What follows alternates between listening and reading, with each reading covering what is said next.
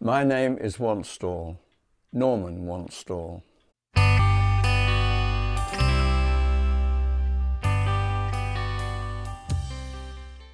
I'd worked on many films as an assistant over the years, and eventually I ended up by working on a film with Peter Hunt, who was the editor. And we worked together on 3 major productions, and just as we were finishing that, he was handed the script of Dr. No, the very first James Bond film. All through that film, and I suppose I'm one of the few people left now that actually worked on it, I can assure you nobody had any idea whether or not that was going to be a success or not.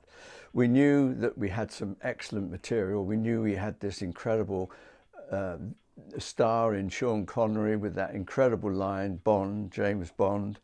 What we didn't know was whether or not people were going to adapt to the idea of Dr. No as a character. As it was, people accepted him as a villain, and the film was a huge success. To be nominated for an Oscar for a sound effects editor was virtually unheard of, because there wasn't a category for sound editing. So when I was working on Ipcress File, I was in the recording theatre, and Peter Hunt, my editor, just came in and said, "Norm, I ought to tell you, we've had a telegram from the Academy in America asking who was responsible for the sound effects on Goldfinger." As far as we were concerned, we just thought it was for their database, nothing to do with Oscars, because there wasn't a category as far as we knew.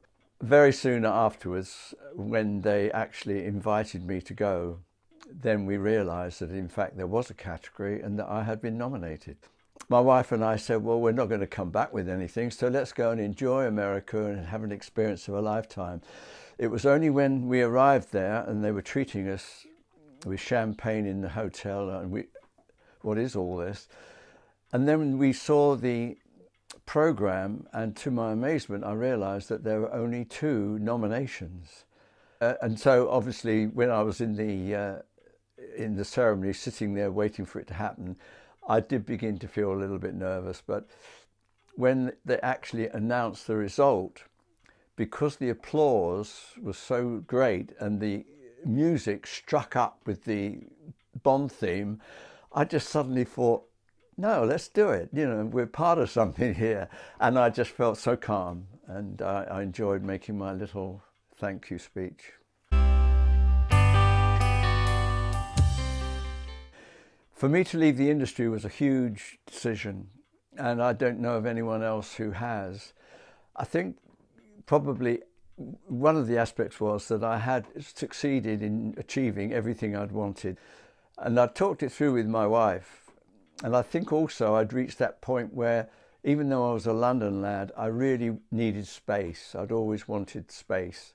But my wife and I said, well, why don't we move to the countryside, and I would retrain, and we would set up, live a place where we could have animals and live the good life. And I love it here. I love Worcestershire, I love the country, and I love the people.